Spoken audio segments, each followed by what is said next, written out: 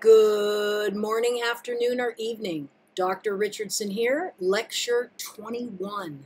We're almost finished, and this is the last of our human physiology lectures, and today we get to talk about sex. So, we have a reproductive system, and it has two main jobs. The first is to make gametes.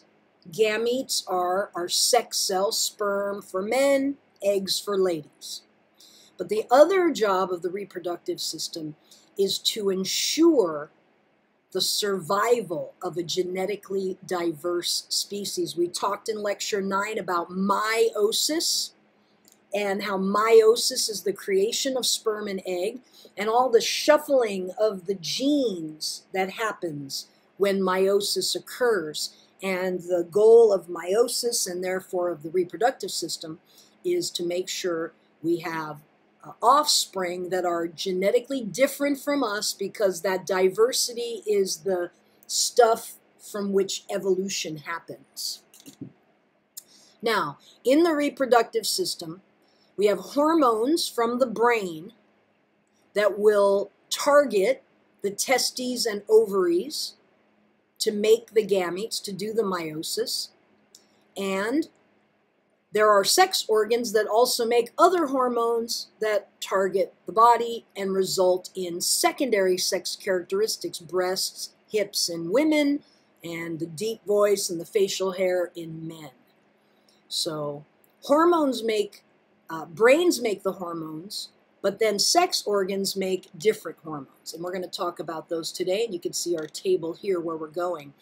All of the party starts at puberty. Puberty is that moment that comes for every human somewhere between the age of 8 and 15. For me, it was around 11. The pituitary gland says, hey, it's time, and starts releasing into the blood LH and FSH. Now, these names should not be new to you, because in lecture 19, when we talked about the endocrine system, we learned that the pituitary gland releases LH and FSH. We also learned in lecture 19 that the target cells for these hormones, where these hormones go, where the message is caught, is in men the Leydig cells in the testes, and in women the target is follicular cells in the ovary. And starting with our picture over here, you see pituitary gland releasing LH and FSH. We now know those are called luteinizing hormone and follicle stimulating hormone. And these hormones are released by the pituitary into the blood, flow through the blood. They reach the testes in men or the ovaries in women. And you see here the target.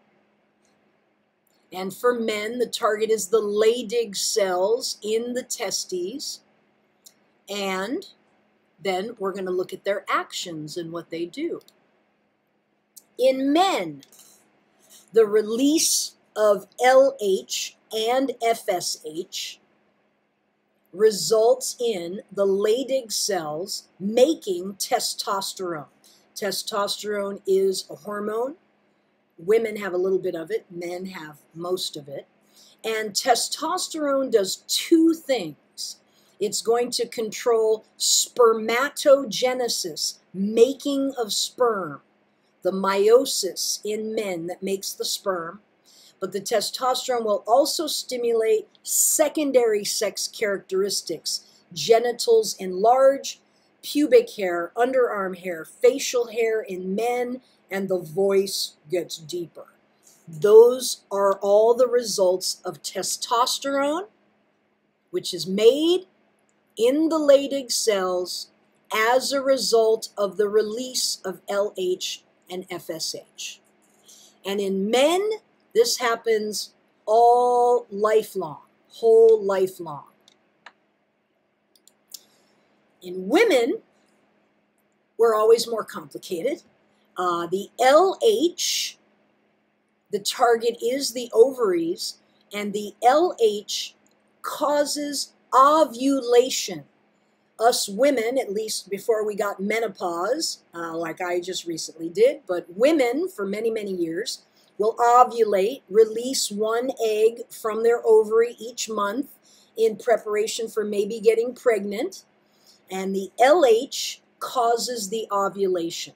The FSH causes the ovaries to make estrogen. And estrogen does three important things.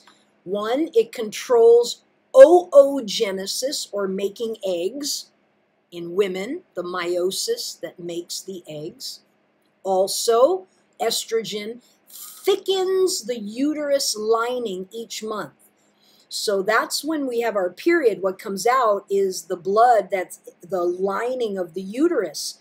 And every month it will thicken up, hoping it's going to get a baby. And when it doesn't, we have our period. And thirdly, estrogen causes the secondary sex characteristics in women: breast enlargement, wider hips, and pubic and underarm hair. So estrogen does three things. Please know what they are. Now, let's talk about male anatomy for a moment. We have the penis, of course. We have the testes, two of them. You see one in the picture because the gentleman is cut down the middle, so you only can see one testicle. And inside of the testicles are the seminiferous tubules, and that's where sperm is made. We'll get back to that in a minute. We also have the epididymis.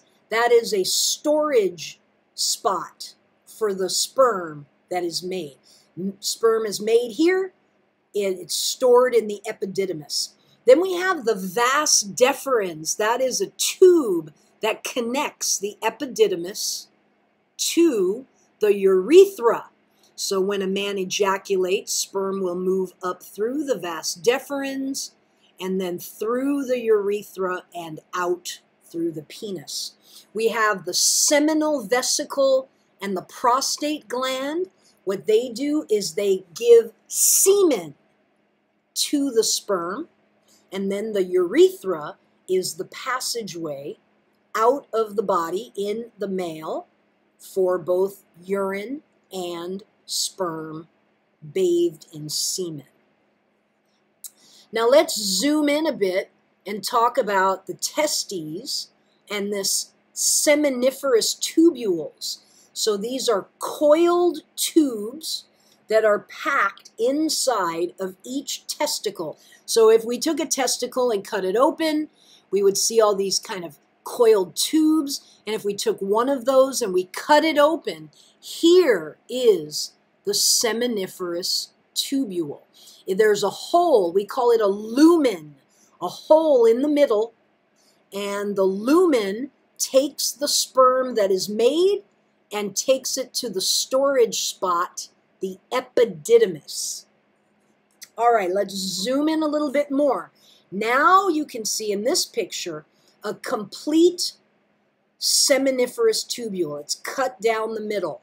Now there are two types of cells in the seminiferous tubule. There are Leydig cells and there are Sertoli cells. Now the Leydig cells are out here, these dark pink, and they're technically lie outside of the tubule itself. So Leydig cells make testosterone, they catch the LH and the FSH message, and they will make testosterone. The Sertoli cells are these purple cells inside the seminiferous tubule, and they are like nannies. They feed the sperm. Safe place for sperm to grow up and develop. So they're like nannies. And the Sertoli cells are inside the tubule. The Leydig cells are outside the tubule. As I said, sperm doesn't just come out by itself. Sperm has a protective fluid called semen. And when a man ejaculates, about 300 million sperm will leave his body, but it's bathed in a fluid called semen, nourishing fluid that protects the sperm. Sperm have to leave through the urethra. There could be traces of urine in there. They could burn up and kill that sperm. Sperm has to go up in the vagina and travel up, very acidic place, harsh conditions. So the sperm is bathed in this semen, this fluid that helps protect it from the harsh environment and gives it food. The semen comes from seminal vesicle right here and from prostate here. So as the sperm is traveling up through the vas deferens, seminal vesicle gives it some fluid, prostate gives it some fluid, now it's ready and it will come out through the penis. And that is how it works. Now, let's finally talk about the making of sperm. That is called spermatogenesis. Genesis is making or creating sperm. So, I have a picture here, and let me orient you to this. We are in the testes. Here is our seminiferous tubule. You can't see the whole tube. You just see part of it. Here's the lumen, the hole that's in the middle of the tubule. Here are it's a Leydig cell. Remember, as I said, those are outside the seminiferous tubule. And then here's the Sertoli cells, the nannies inside of the tubule. And here is where we start. Now, a spermatogonia is a diploid, has homologous pairs. Remember, diploid has both of chromosome 1, both of chromosome 2, both of chromosome 3, etc., down to number 23. All daddy's chromosomes, nothing from mommy yet. Here's what's going to happen. Spermatogonia is going to do mitosis. Mitosis, remember, is you make an exact copy of yourself. The daughter cells that result from this round of mitosis, the daughter cells, one of them will become a primary, one with a little zero elevated above, primary spermatocyte. So we go from spermatogonia, diploid cell, to primary spermatocyte.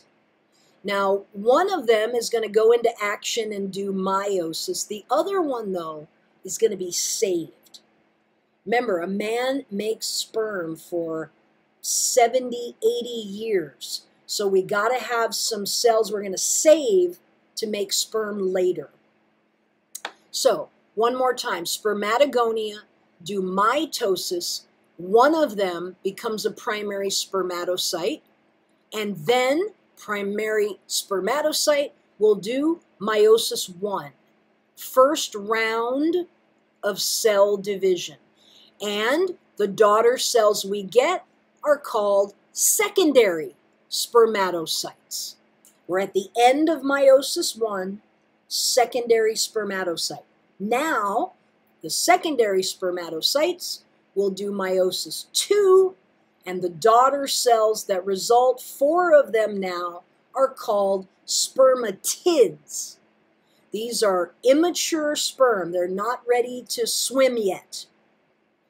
Then the spermatids will do some changes within themselves, and they will become eventually mature sperm. Notice how the spermatogenesis occurs in a directional way, moving from the outside of the tubule toward the lumen. By the time we have mature sperm, they're right at the lumen, right at the tunnel they're going to take to go hang out in the epididymis. And there we have spermatogenesis. making sperm. One more picture for you. We're in the testes. Spermatogonia does meiosis. You only see one of the daughters, the primary spermatocyte. We then have meiosis 1. We have secondary spermatocytes, meiosis 2. We have spermatids, and they will develop into, it says normal, but we say mature sperm. Keep in mind, as the sperm develop, they're moving toward the lumen. So from the outer edge of the seminiferous tubule, and the divisions happen moving towards the lumen. And here's your final, almost mature sperm. Once in the lumen, sperm go to epididymis and hang out until ejaculation, until the man releases his sperm. Here's just a picture of a mature sperm. There's the head. Here's that tail. It's a flagella, you might remember, all the way back to lecture 4. And see these yellow things? That's mitochondria. Mitochondria is where ATP is made. ATP is energy. Those spermies need to swim, so they need a lot of ATP. And this green thing here, very interesting. It's like a recognition membrane. When the sperm meets with an egg, there's chemicals in this green area that will mix with the egg, and it'll be like, are you human? I'm human. Okay, great. Now we will meet and be fertilized. So there's your mature sperm. All right. Men are pretty easy. Women are, as usual, more complicated. So let's talk about female anatomy. Females have 2 ovaries. There it is, blown up. 2 ovaries. Here's our uterus. We have these fallopian tubes that connect ovary to uterus. And then the bottom part of the uterus is called the cervix. That's where women can develop cervical cancer. Sometimes they have to cut part of that out. And then there's the vagina and the opening to the outside. So ovaries, uterus, fallopian tubes, cervix, and vagina, the female parts. Now, making eggs is complicated. We call it oogenesis or oogenesis. Doesn't matter, but it's making eggs. Now, the interesting thing about females is we start making eggs before we are born. So, my parents had sex, my mom got pregnant, and by the time I was 6 weeks old in her uterus, my body started making eggs. Amazing, right? Amazing. And then what happens is meiosis stops, just stops. And all of the eggs are frozen in meiosis. And then I'm born. I grow up as a little girl. I hit my puberty. I start having my period. And then the party starts back up again. So let's start with oogonia. We started with spermatogonia. We start with oogonia in females. It is the parent cell. It's a diploid cell. It's from which all eggs come from. And the oogonia, just like the spermatogonia, will first do mitosis. I didn't show it here because this picture is more complex, but the oogonia will do mitosis, and then we will have primary oocytes, the daughter cells, primary oocytes. Just like with the sperm, the names change as the process happens.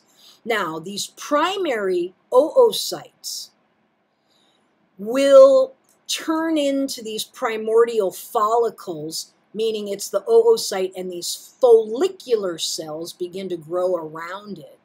And then these primordial follicles will start meiosis 1,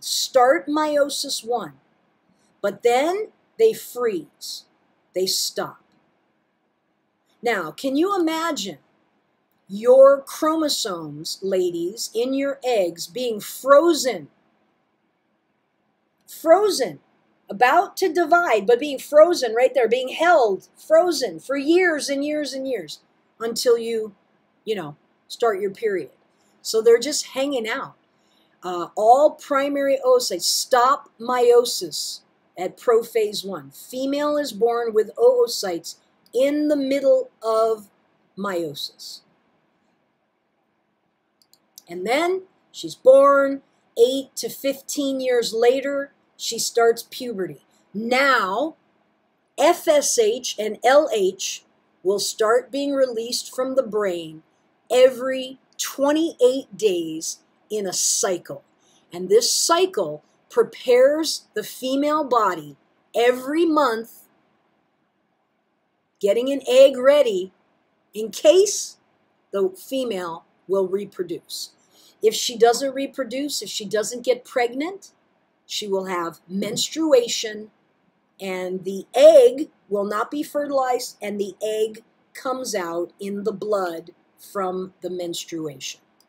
Let's take a look at pictures. So we start here, oogonia, right there. 2N means it's a diploid cell. Both chromosome number 1, number 2, number 3, all the way down to number 23. All mommy's chromosomes, nothing from daddy yet.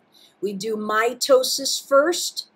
We have these primary oocytes. You could also call them primordial follicles, whatever. They will stop, stops in prophase 1 before the baby was even born. She gets born. She's a little girl. She grows up. She has her puberty. She starts having her period, and then every month we pick it back up. So here's what happens now. We're at puberty. I'm now, 12, 13, 14. I'm a teenager, but I'm getting my period. What's happening in my body? Well, each month, one of these primordial follicles will restart meiosis. Which one? How many? We don't really know. We think there might be more than one, but eventually only one egg will be released in ovulation. But one of them, or maybe more, will restart meiosis. The daughter cells at the end of meiosis 1 are called secondary oocytes. What's interesting is that only one of the daughter cells will continue. The other one becomes something called a polar body that we get rid of. We don't use it. So let's focus over here. Secondary oocyte now is growing. You see these follicular cells are growing around the egg. And what happens is these follicular cells surrounding the oocyte release estrogen because they're getting LH and FSH. The funny thing about it is that when the follicular cells start secreting estrogen, there's a feedback that happens, and the estrogen released flows back up to the brain and says, hey, you need to release more LH and FSH. And it's the second burst of LH that will cause ovulation. Ovulation is the secondary oocyte will bulge out through the surface of the ovary here, and the egg will be released. Secondary oocyte bulges out against the surface of the ovary and then is ejected, kicked out. Women can also often feel cramps during ovulation. That's painful when the egg busts out of the surface of the ovary. A lot of women can have cramps in the middle of the month. This egg is ejected into the fallopian tubes. I didn't draw them. I didn't want to complicate the picture, but the egg is released into the fallopian tubes. And it takes a few days. It flows through the fallopian tubes. We go back to the picture here. Egg is released here. Takes a couple days to flow through the fallopian tubes. And if the woman has intercourse between the time she ovulates and the end of the cycle, she could get pregnant. She always, no, but could certainly get pregnant because sperm will come up through the vagina and can swim right up in there and hanging out right here, and egg comes and potentially fertilization and baby, okay? Now, the interesting thing that happens is meiosis II will only happen if the egg is fertilized. So again, here was birth where everything quit and stopped. Meiosis continues. We're now in puberty. Here's our secondary oocyte right here, which is right here.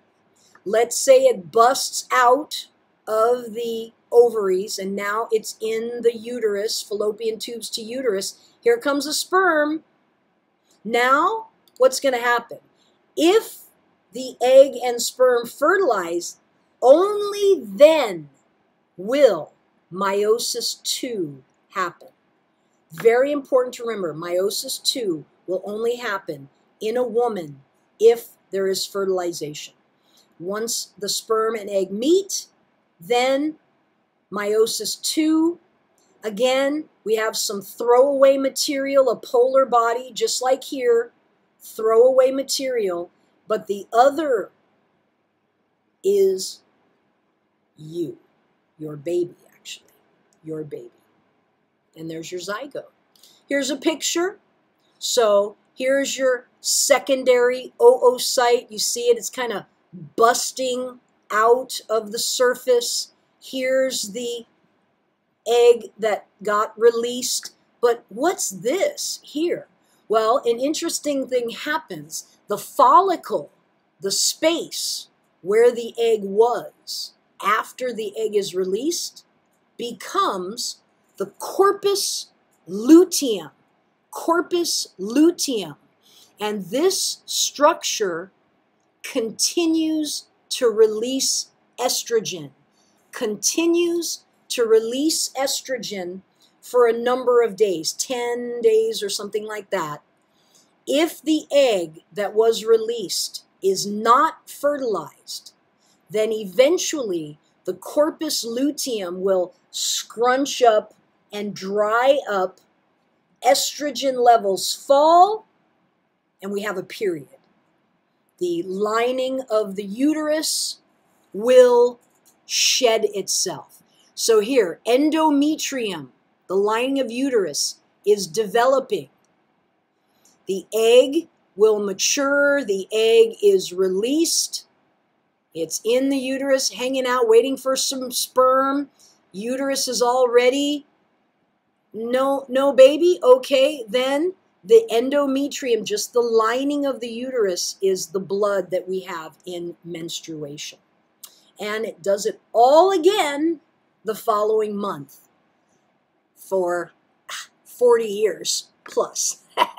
Anyway, there you have it, reproductive system. Mr. Anderson has a nice video if you'd like to check him out. And of course, this video will be attached. There you have it, human physiology. We learned a lot about it. If you're in a major where you have to take Bio 281, human physiology, on each of the subjects we went through, you will go into greater detail. Good stuff. It's so fun. I could eat it for breakfast, lunch, and dinner. I hope you liked it as much as I did. We'll see you next time. Have a good day.